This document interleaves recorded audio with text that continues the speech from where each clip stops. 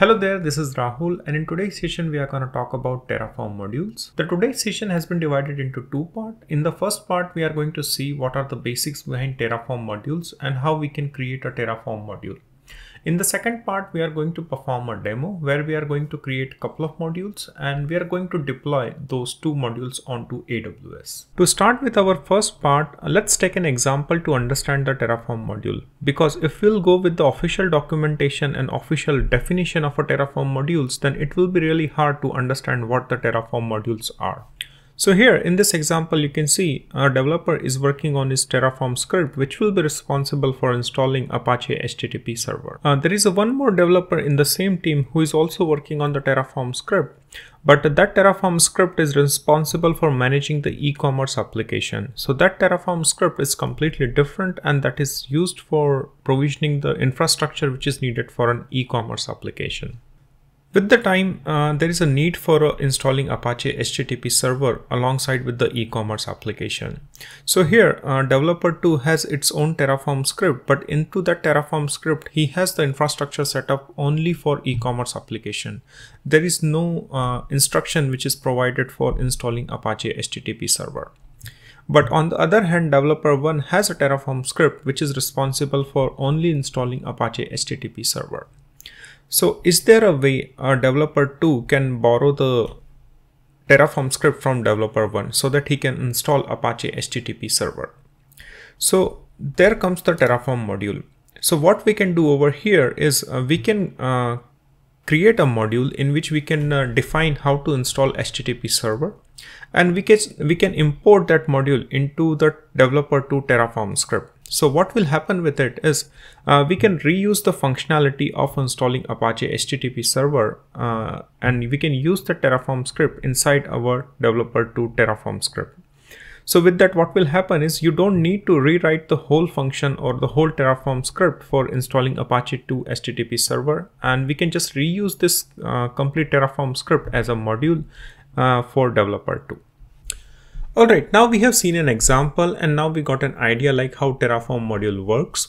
Let's head over to demo, and in the demo what we are going to do, we are going to create a couple of modules and we are going to name them as a Module-1 and Module-2, and we are going to reference both the module inside our main.tf. That is going to be our main Terraform file.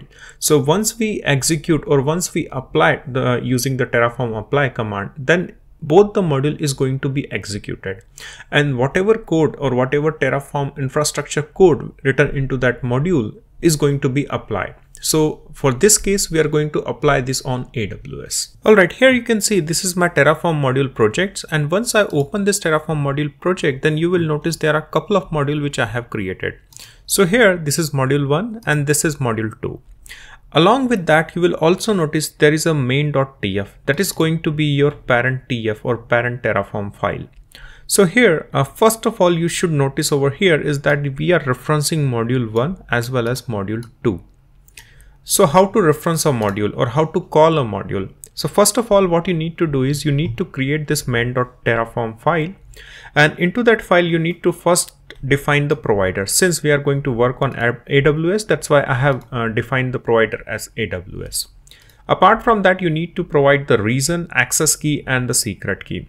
If you don't know how to fetch this reason, access key and secret key, then I would recommend you to follow the part 1 where I have shown like how you can create an EC2 instance and how you can fetch this information like a reason, access key and secret key. So I would highly recommend to follow that part 1. Alright, now we have defined the provider. The second thing what you need to do is you need to call a module. So here the first keyword which you need to put over here is module.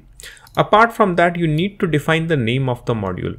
So this module name can be user defined, so you can put any name or any type of name of your choice for the module. So here I have put in the name as JHook Web Server 1 because in both the module we are going to install Apache HTTP server. Moving further, this is my second module, and here you can see again I have used the keyword as module and I have kept a name as JHook Web Server 2. And apart from that, we have defined as a source. So here, this is the source, and here we need to define the path of the module from where it is going to pick the module.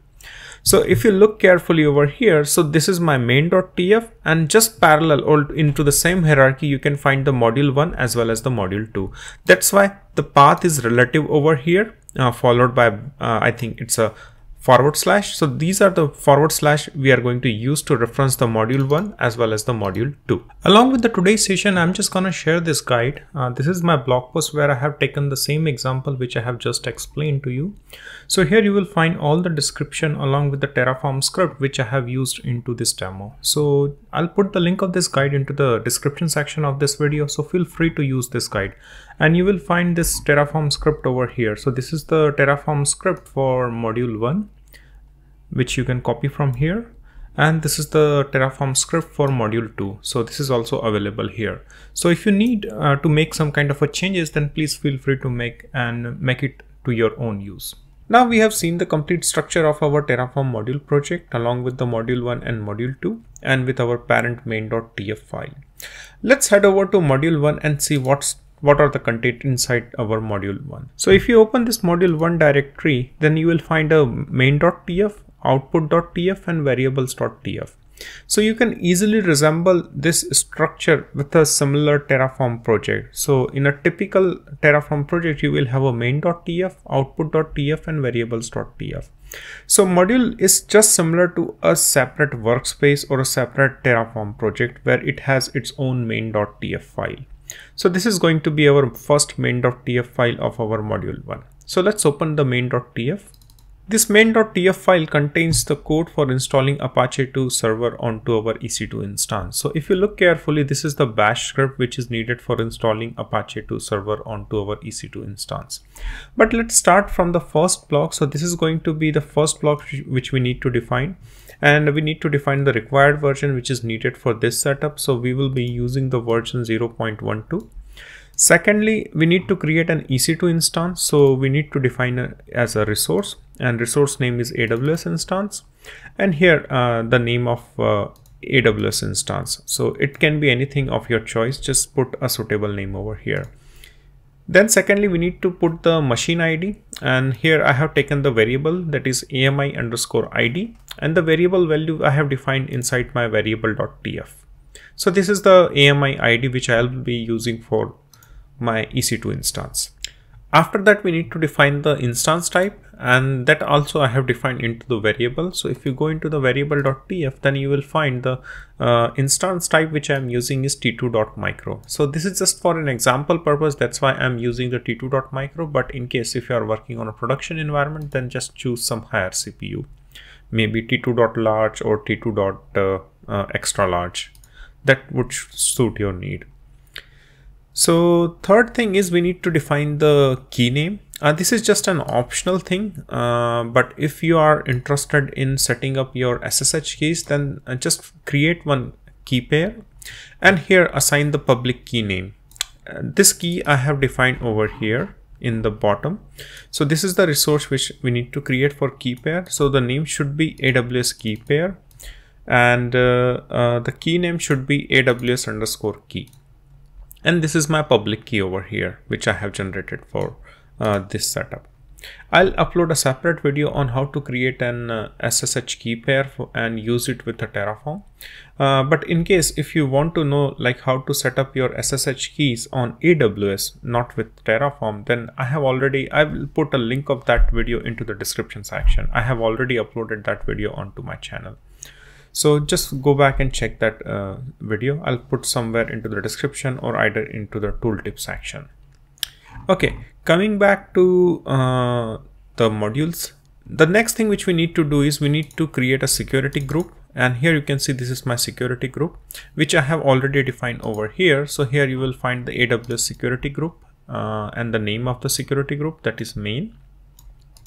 Apart from that, you need to put the name and description, which you can put it by yourself with your suitable name. Secondly, since we will be installing the Apache HTTP2 server, so we need to enable the port 80. That is, we need to open it. Otherwise, we will not be able to access our home page or the landing page of our Apache 2 server. Second, these ports are needed if you want to SSH or if you want to log in into your EC2 instance after you start your EC2 instance using Terraform. So this is the port which is needed. And this is the default port which I just kept it, and with the CIDR block. So this port is just optional. If you want to keep it, that's okay. If you don't want to keep it, that's also fine. Okay, so now we are done with our, oh no, we are left with one more thing, the installation script. So this is the installation script which is needed for installing Apache 2 server. And here you can see this is the bash script actually. And if we will go one by one, so whenever you need to define a long bash script, so this is the way you need to define inside your EC2 instance resource. So that is going to be AWS_instance. So this is the resource tag inside you need to define the bash script. Okay, so now we have gone through AMI, instance type, key name, security group, and now this is the bash script which we need to go through. So we'll start with the first command is we will go and update our package manager.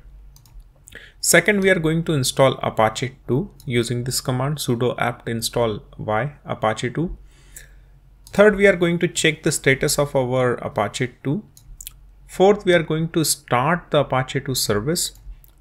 Fifth, we are going to change the permission. So as you know, once you install Apache 2, then you will get a directory created like a /var www/html.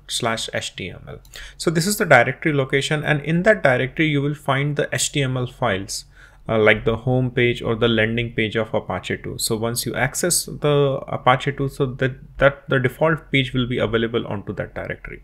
So we need to change the permission of that directory so that user can access it. The current user can access it actually. So this is the command for that. And the last one is we are going to create an HTML page with some hello message, and the message is going to be hello, this is module 1, and with some instance ID of the EC2 instance which we are going to start. So this is our complete Terraform file, or the main.terraform file of module 1, where we are going to install Apache HTTP server with some custom message like hello, this is module 1. So this is going to be my module 1. Exactly the same thing which I am doing into the module 2 also, and here if you open the module 2, then you will not notice any much of a difference. So here everything is same, and you can see this is the bash script which I am using, and it is also going to install the same Apache 2. And the only thing which I have changed over here is the module 2 message, and here you can see this is the message which I have changed. So this is also going to install the Apache 2 server onto AWS. Now we have gone through all the modules and the parent.main.tf. Now it's time to run our Terraform script. So probably I'll reduce the font over here and I'll open the terminal. And I will reduce the path over here so that, yeah, that looks much better. Now what we need to do is we need to go into the directory where our Terraform module project is. So I will go into Terraform modules, and here if you do ls, then you will find this is our main.tf, that is going to be our parent tf, and these are the module 2 and module 1. So what we need to do is the first command which we need to run is terraform init.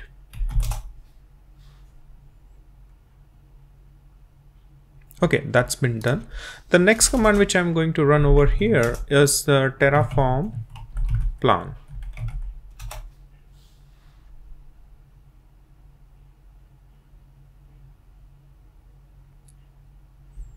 Okay, now here you can see there are 5 resources which is going to be added. So now I have finished my terraform plan command, and the next command which I'm going to run is terraform apply. I'll clear the screen and I'm just going to type terraform apply. There seems to be some problem. Okay, so I think terraform, yeah, that's the correct command. Type yes.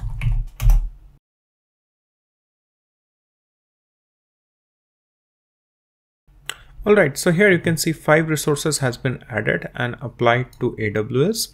Let's head over to our AWS dashboard and see if we are able to, we have created those resources or not. Okay, this is my dashboard, and here this is my EC2 instance which I need to click.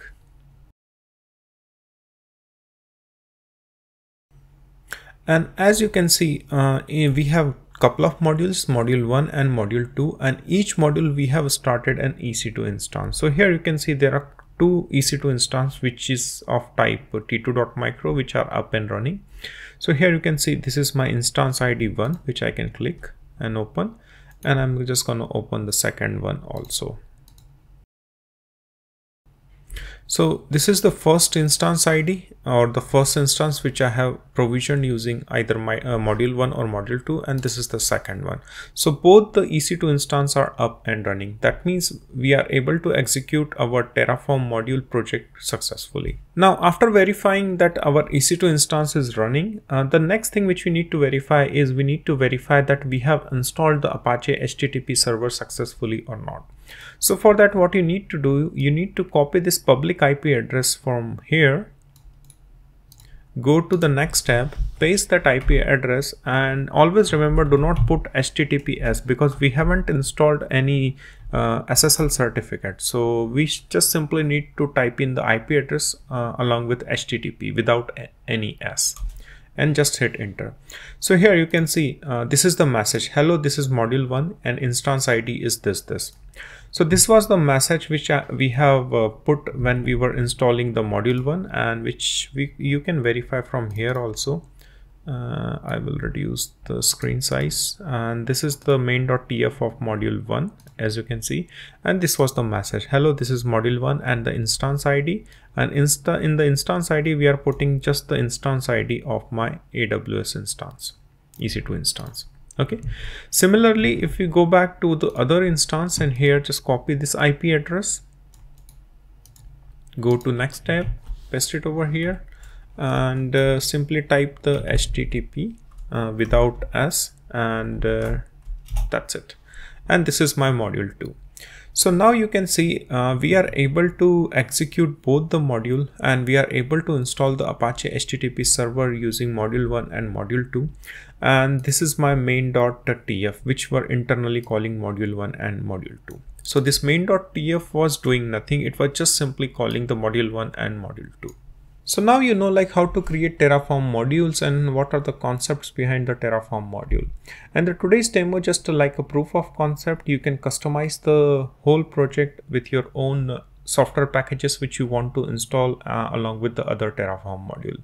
So use this example just as a reference, and I'll share the guide along with the code which you can find into the description section of this video. So feel free to use it. And if you have any question related to the today's session, then please put down into the comment section and I'll try to get back to you. And if you are interested into the similar content like Kubernetes, Docker, DevOps, Helm chart, then please do follow this channel where I keep on uploading the similar content on weekly basis. So till then, see you into the next session. Bye bye.